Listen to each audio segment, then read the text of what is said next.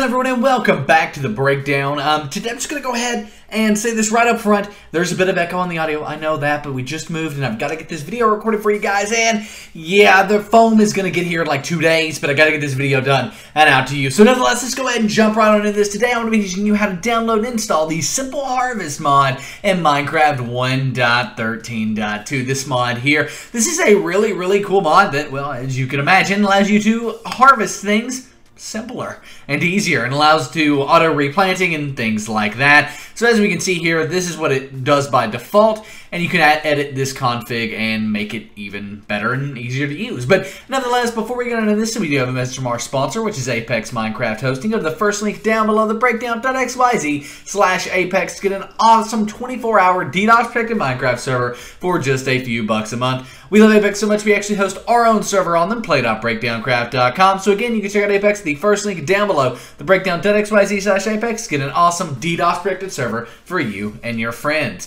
Nonetheless, let's go ahead and get SimpleHarvest installed, or SimpleHarvest installed, excuse me. What we want to do is go to the second link down below. The first one's Apex, second one is SimpleHarvest.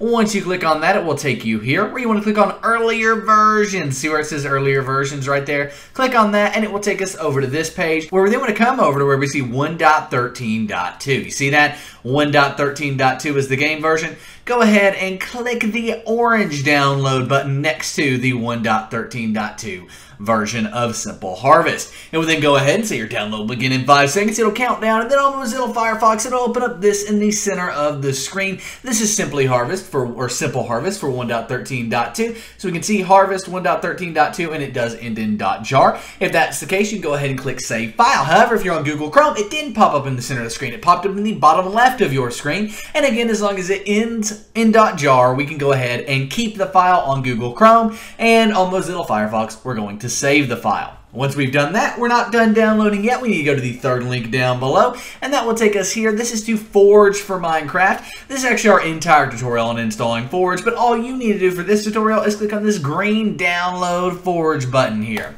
When you click on that, it will take us over to Forge's official website, where it'll say I have an ad blocker, and then it'll load ads, because I don't use ad blockers. Very weird. But nonetheless, once we're here, we want to make sure that MC 1.13.2 is selected. It is. If it's not, and it doesn't say MC 1.13.2 here, all you want to do is come over here to the left-hand side, click on 1.13, and then click on 1.13.2. Nevertheless, once you're here, we want to go ahead and click on this installer button. You see that installer thing? Click on that and it will take us off to add focus, where you don't want to click anything on this page. Stop! Don't click anything on this page whatsoever. At all. Stop it. It's lying to you. Stop it. All you want to do is after 5 seconds, in the top right, you'll see this red skip button. You see that? Click on that red skip button, and then it will open up this. You want to make sure that this file begins in Forge and ends in .jar. If you click the red skip button, it will. If you click something else on this page, it probably won't. So you want to make sure you've clicked that red skip button, and then it does start with Forge and ends with .jar. If it does, we can save the file on Mozilla Firefox. On Google Chrome, we can do the same thing. Make sure it begins with Forge, ends in .jar, and we can keep the file. I'm going to go ahead and save the file. You can keep the file on Mozilla or on Google Chrome, and now we can minimize our browser. Where on our desktop here we do have Harvest 1.13.2 and Forge 1.13.2. We want to start off with actually Forge here. So go ahead and right click on that, click on Open With, and then you should have Java TM Platform SE Binary. If you don't, or if you do and click OK and this Forge installer right here doesn't open up, then no worries. We have a solution for you. Just go to the description down below and go here. You need to download the Java Development Kit or the Java JDK or Java SDK. It's all the same thing, and it all stands for Java SE Development Kit. And this is something you need to not only run Forge, but any other Minecraft mods out there, from Optifine to Forge itself to even things like Lightloader. They all need Java Development Kit. So you can come here, download that, and this tutorial actually walks you through how to get that. If you download that and you still can't open Forge, you're still having issues, no worries. We got a fix for you. It's called the jar fix. You can check it out in the description down below. It has helped almost 30,000 people fix any jar issues they have. It's a very simple thing. Download it and run it basically, but this does walk you through how to do all of that. Once you've done that, we can again come back to our desktop, and if these aren't on your desktop, they're in your downloads folder. So just go ahead and click on the Windows icon. It's in the top left for me. It's in the bottom left of your screen. Click on that little Windows icon there type in downloads, right like so, and you will see this downloads folder here. You see that? Click on that downloads folder, and then in this downloads folder here, you will have Forge and Harvest. You can drag those to your desktop for ease of use. Finally, though, we can right-click on Forge, click on Open With, Java TM Platform SC Binary, and click OK. It'll then go ahead and open up our Forge installer here. We want to click on Install Client and click OK. Now Forge will go ahead and install, and the only reason it should fail at this point is if you, 1, haven't ran the jar fix yet, or 2, haven't ran Minecraft 1.13.2 with no mods installed. That means no Optifine, no anything. You need to go run vanilla Minecraft 1.13.2 if you don't get the successfully installed message, which we're about to get right here in a second. There it is. Successfully installed client profile Forge. Awesome. So we can go ahead and click OK. Now we need to get Harvest installed in 1.13.2. To do this, go ahead and again click that Windows icon. It's in the top left for me. It's in the bottom left of your screen, that little Windows icon there. Click on that and then type in Run, R-U-N. Then you should have this Run Desktop app there. You see that? Click on that. And then in this Run Desktop app, we want to type %appdata %, appdata %, and then hit Enter. It'll then open up our roaming folder here where you want to go into the .minecraft folder.